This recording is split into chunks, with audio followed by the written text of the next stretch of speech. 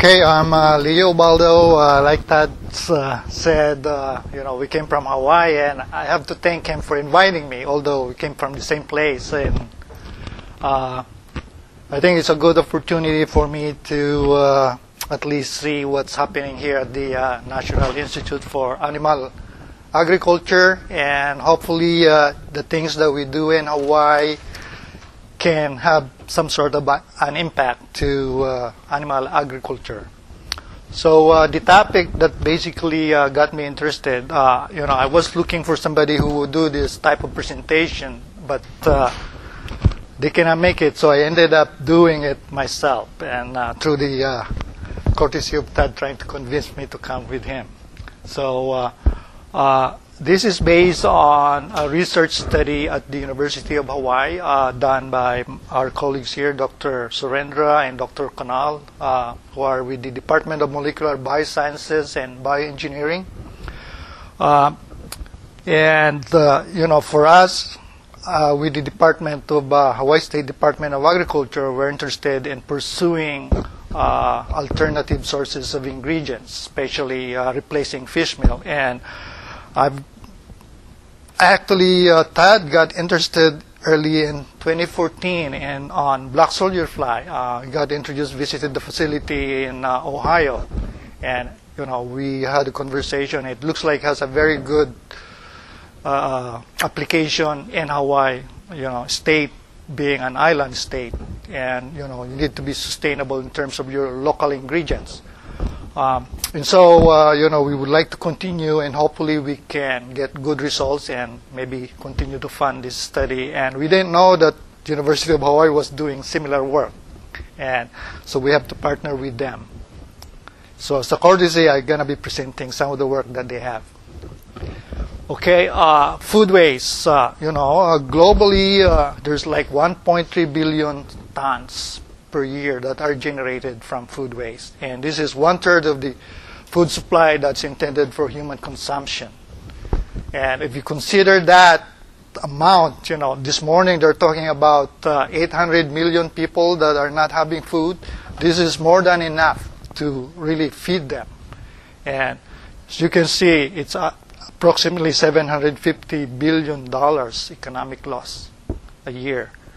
And in addition to that, it creates a carbon footprint of 3.3 gigatons of carbon dioxide equivalent greenhouse gas emission, which makes it the third largest emitter of greenhouse gas after the US and China. So it's a humongous opportunity if we can convert some of those waste into something with high-value products.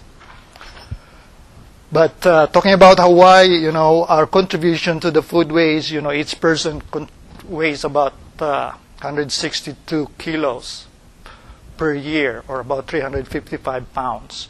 And a lot of those wastes are coming from the consumer side, 64%, and then from the distribution center, about 30%, and about 4% from post-harvest. In 2010, the amount that we wasted in Hawaii is around 237,000 tons, or 26% of our total food supply. And the cost is approximately more than $1 billion per year. I'm trying to state this because 88% of our food supply is imported. So we're actually losing a lot of that. And if we can turn that into something with value, it would be a very good thing for the state to have this type of initiative. So, and food wasted are basically fresh fruits, about 48%, rice, 41%, seafood, 40%, fresh vegetables, 36%. And a lot of this has a lot of food value. We have a way of converting it into something, that provide us protein or fat, which we're probably going to see later in this presentation. So there are ways of managing all this food waste. As you are familiar, you can just put it in a disposal, but this can create problem. A lot of water usage, clogs piping, or you can actually directly feed it to your pig, but you need to boil it before you're doing that. And traditionally, you can do composting. But the product is of very low value. And they do anaerobic digestion of food waste as well. But, you know, there's limitation, high cost of capital, and the value of the product is not much. So what's new? Converting food waste into high-value products using black soldier fly, simultaneously reducing it, and while simultaneously reducing its impact on the environment. So this is basically insect farming on food waste. We consider it as an innovative method of food waste management because it's basically now an emerging field that can support our existing food and feed production systems. FAO, the Food and Agriculture Organization, organized a conference, Insects to Feed the World. Started in 2014 in Netherlands, and then they did again in 2018 in China, and then there's one coming up in 2020 in Canada. So this is moving. It looks like there's a lot of interest in insect farming to provide protein to feed the world. And why black soldier fly out of those other flies? Short life cycle, and it's native to tropical, subtropical, and warm temperate zones of North America. The adult has no mouth and don't eat. So it's a non-pest and not a disease vector. And the larvae is voracious consumer of food waste. It consumes about 25 to 500 milligrams per larvae per day. And they can convert 50% of this organic matter on a dry basis. The other good thing is not only food waste, they can colonize other organic waste as well. And it suppresses odor, pathogens, and other pests. So it has so many good characteristics that can actually get permission in terms of regulatory approval. And, later I would like to share that there's been, if you're familiar with EnviroFlight, they have produced some of these meals already, and it has undergone FDA review, and it's been approved for, or recommended for poultry as well as for aquaculture, particularly salmonids. So here's the life cycle. It's a very short life cycle, takes about 6 weeks, 42 days. There are 5 stages. The first stage is the eggs. They lay eggs, 500 to 900 eggs, and it has in 4 days. And next stage is the larval stage, and then they have the pre-pupal stage as well as the pupal stage, and then the adults. The 2 stages that are of particular interest are the larval stages, larval and pre-pupal stages, because these are the consumers of organic waste. Just to show you some of the published information by Switzerland Research Company, you have this larva, 5,000 larvae, and 2 fish. One on the left is fresh, and the other one on the right is cooked fish. And you can see how aggressive they are in terms of digesting, those flesh. And to complete the digestion, it takes them about 24 hours. So, because of all this information, University of Hawaii was lucky to get some funding from the state as well as from private sources to establish baseline on black soldier fly and determine the nutritional profile. Basically, to characterize the fatty acid and find out if it has some good value for application to aquaculture as well as for biodiesel production. And then also analyze for proximate as well amino acid of those 3 products that can come out, which is basically the larvae or larva, pre-pupa, or you can actually feed them, as the whole larva. And this is the schematic of the food waste conversion that was used in that study. Of course, the challenge is to come up with black soldier eggs to start a rearing facility. And your two products are basically compost or fertilizer and black soldier fly biomass, larva, pre-pupa, and then it's going to be dried into under 60 degrees, reduced to moisture content of less than 10%, normally about 5 to 8%. And then you can use that to extract oil, and the cake remaining can be analyzed for approximate nutritional value. And the oil can be also analyzed for its value in terms of aquaculture application as well as potential biodiesel substrate. So this is the setup that was used by the University of Hawaii. It's Protaculture. It's designed by Protaculture. It's a company that actually started this project many years ago, and they were able to make that collaboration with this company, and they provided this setup. So it's a self-harvesting. So it has over here, it has an exit for the pre-pupa to just discharge themselves after consuming a lot of those waste. And it has a mechanism for providing moisture as well as air, so it's a micro-aeration process. You don't want any anaerobic digestion coming up there because it kills, the activity of those larvae. And just one of the key that got them started is they have to have, black soldier fly from wild population. And so they had this setup to produce the eggs that would then inoculate and feed on those organic waste or food waste.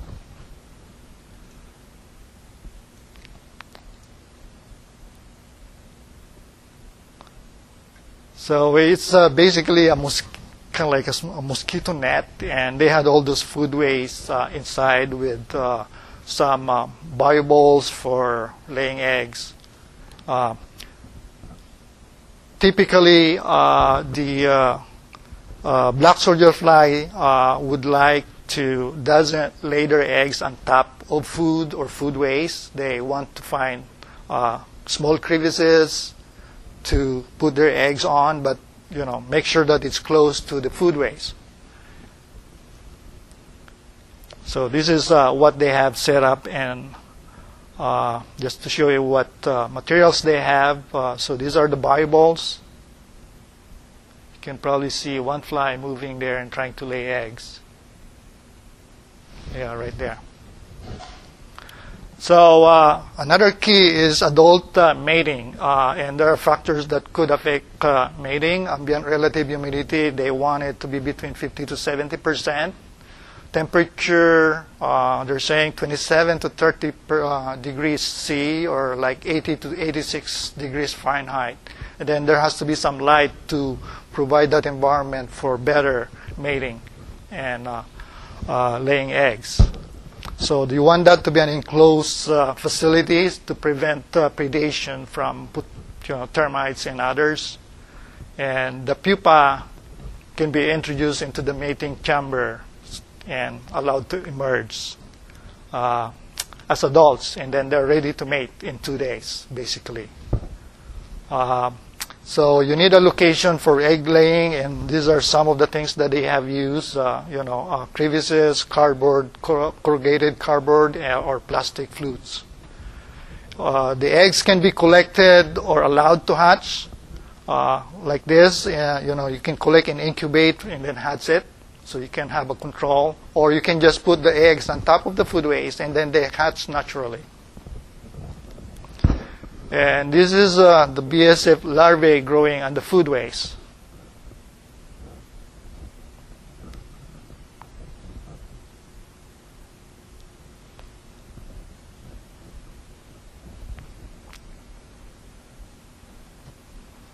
Okay, and this is what we can have harvested.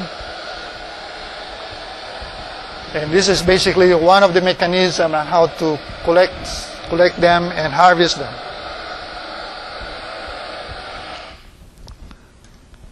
So after harvesting all those pre-pupa, which was used in this study, you can do it with larvae as well. But in this case, in this study, they had the pre-pupa because they found that it has more nutritional value. And so this is the products that they have produced, pressed cake, meal, and an oil.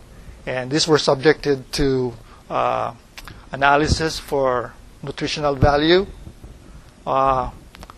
So what we have here basically is, the three products, the pre-pupa, and then the pressed cake, and then the solvent extracted meal. As you extract the oil, more you increase the protein and reduce the fat content, which is very ideal for, aquaculture applications. So if you're going to look at the pre-pupa meal, compare that with soybean and fish meal, they're very, very comparable. And energy is also very good. So I would say that, these products has a very good nutritional value, and they're very similar to the commercially available food sources for aquaculture and livestock application.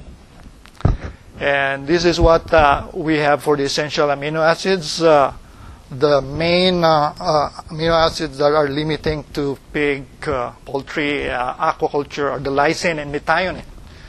As you can see here, if you're going to extract the oil from the meal, you can actually increase the level of the amino acid. For lysine, the yellow one is the pre-pupa. It's comparable to soybean and fish meal, as well as the methionine. So it has amino acid profile that's comparable to feed sources, and so that means that we can actually have a good chance of replacing fish meal or even soybean meal in aquaculture diets. Here's the fatty acid profile of the oil. The results was more into biodiesel production, as indicated by the short chain or the high concentration of short chain saturated fatty acid and a very low level of the polyunsaturated fatty acids. They're saying that this has a potential ideal for producing high quality biodiesel.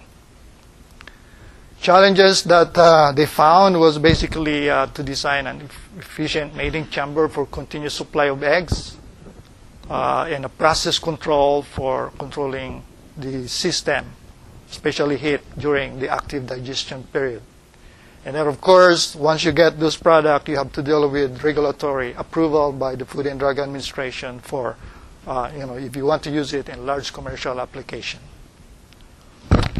So for us, as the Hawaii State Department of Agriculture or the state of Hawaii, would like to follow up on the result of this study, and the next step would be to look into the technical and economic feasibility of this black soldier fly. From my review of the work that they had, as well as the available literatures, I think it has a very good future in aquaculture as well as in livestock, in the sense that you can grow the fly locally. For Hawaii being an island state, you can produce ingredients there and make your, the production of your protein ingredients sustainable. So we would like to look at the rearing process, the product processing, and then test it on fish, shrimp, poultry, and hog. The other thing, too, that we would like to see is that we can actually tailor the black soldier fly production to meet nutritional requirements of aquaculture and livestock, meaning that you can control the feed or food waste that you're going to feed black soldier fly to mimic the nutritional profile of fish meal. So we're going to feed them with fish waste products selectively. you can approximate the nutritional profile for that. But that's just a hypothesis for now. But we would like to explore that. There has been work done already in replacing fish meal in salmonids or salmon. Basically, they replaced up to 100% with very similar biological performance. For rainbow trout, they went up to about 50% replacement on fish meal with no problem. For shrimp, they tried it as well, up to 25% replacement of fish meal. So there's a potential of replacing the finite fish meal, that the industry is using. And then, of course, we would like to see if we can explore the collaboration with commercial black soldier fly companies like EnviroFlight, Intera, Protex, and others, just to strengthen, the knowledge base that we have in order to have an efficient production of black soldier fly biomass. And my last slide would be really to use the black soldier fly biomass or meal or oil to sustain the Hawaii feed mill. Right now, these are the list of agriculture and seafood byproducts that we have available in Hawaii, locally available in Hawaii, that we can use to formulate our diet to make feed, to feed aquaculture, our aquaculture species, as well as our pig and poultries. So the goal is make BSF as a major local feed ingredient for Hawaii aquaculture and livestock industry. And to make a formulation, we need at least 3 major ingredients. So especially, formulation has to change with respect with whatever is available. But with black soldier fly, we can actually control that and make more uniform and sustainable depending on the requirements of the animals. So it will be the key ingredient if we were able to, produce this. And we have like 4 high-value species in Hawaii. We have shrimp, we have the amberjack that we raise in the ocean in cages. We have threadfin, and we have prawn, freshwater prawn. There are other freshwater species like pangasius, tilapia, and catfish. These are lower value, but they can also feed on to the black soldier fly meals. And right now, our current feed demand is approximately 7,000 tons. If we can produce that, that would be a big, accomplishment for having this research done at University of Hawaii. And with that, I would like to have my acknowledgement to USDA, who funded some of the work here, UH, and then some of these persons. And who knows, the next food source could be insect sushi.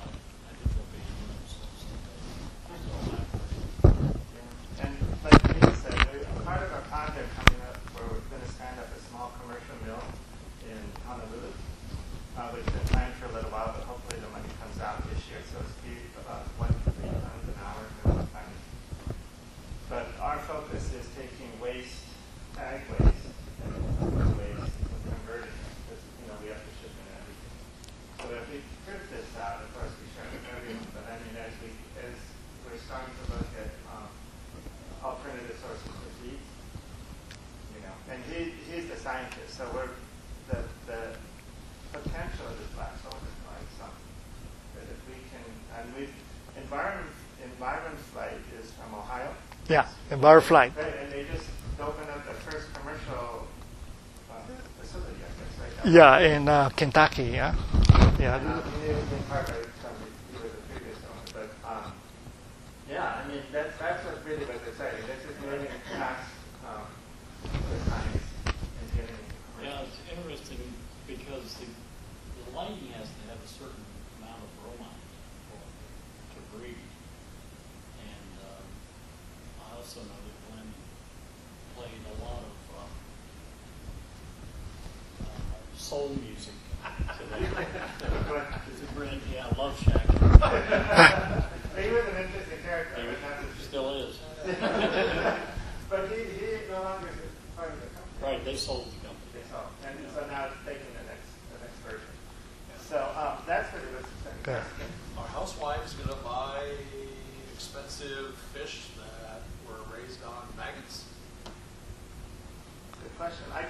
You know, maggots are all normally associated with housefly.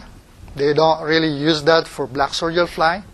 So maybe some consumer education has to take place. Yeah, because they don't associate black soldier fly larvae as maggots. Housefly does that. So I think there has to be some, you know, education has to take place because, you know, this is a very unique insect. You know, it doesn't have mouth parts, the adults, and then doesn't, you know, the pupa, and then emerges adult. They don't feed. They'll just meet, you know, whatever they had from their prepupal and larval stages continues until they die. So once they mate in 2 days, 2 days later, 3 days later, end of life. So firefly has gotten big into the dog cat food industry because they realize farmers are cheap and they're not going to spend money on expensive stuff like that. So but people will pay anything for Fluffy to have a quality meal that's fed an insect rather than soybean or some other sort of things like that. I think they probably would. And who's to say you have to use it as part of your marketing? Do anyways. What percent protein is in milk? Pardon me? 40. It can go around 40%, and the fat is around 30, 35. But you can bring that thing down depending on how much you want to extract. The protein can go up once you take out the fat. So you can go up to initially, you know, the larva that comes out around 40, 43, and then the fat is around 35. But then when you extract more of the fat, the protein content is goes higher. It can go up to about 63, which is at the level of fish meal, and then the fat is around 3%.